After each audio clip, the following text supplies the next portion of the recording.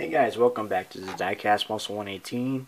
And today, well, before we get into this cool looking Mopar from E.R.T.L, I was gonna redo the review for that GMP 1970 Plymouth GTX from the custom version of. You know what? I'm just gonna redo it because it was crap and I figure why not get a better version of the video out. So there, I made up my mind. The re-review of the GMP GTX will be out soon. Anyways, let's get into this 69 version of the car. Now the paint, and I don't even know what this paint color is, to be honest. It is a tannish brownish color. Now people can say it looks like shit. Sorry. Poop color.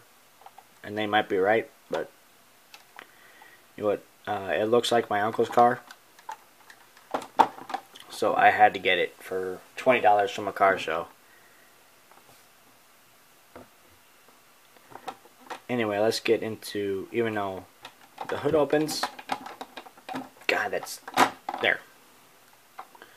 Yeah, now I'm not sure why it does that. Maybe the hinge is messed up or something, but door's open. But no trunk. There's the interior. Nicely done for the cheap version.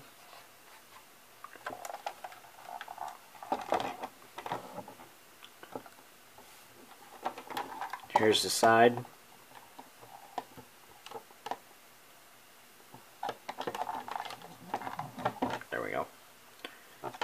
These are very nicely done wheels. The red line tire with the old school chrome Mopar style hubcaps or rims.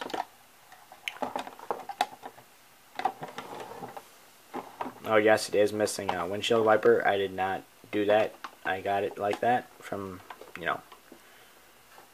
as you can see, the grill is, or not grill, but yeah, the grill is actually nicely done. It's in black with a little red pinstriping.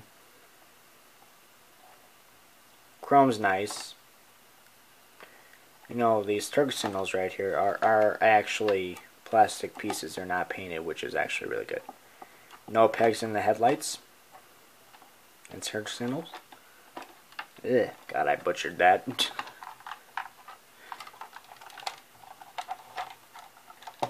Yes, we are going to the side. There is simulated chrome painting right here. Now these are, the reflectors are painted.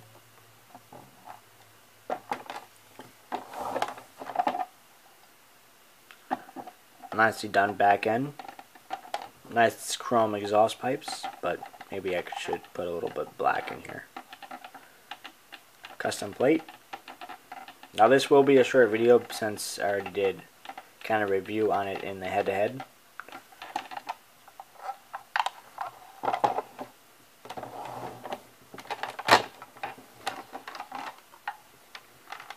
The engines turn 440.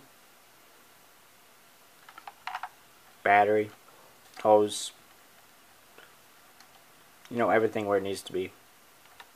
Somewhat. Now the underbelly.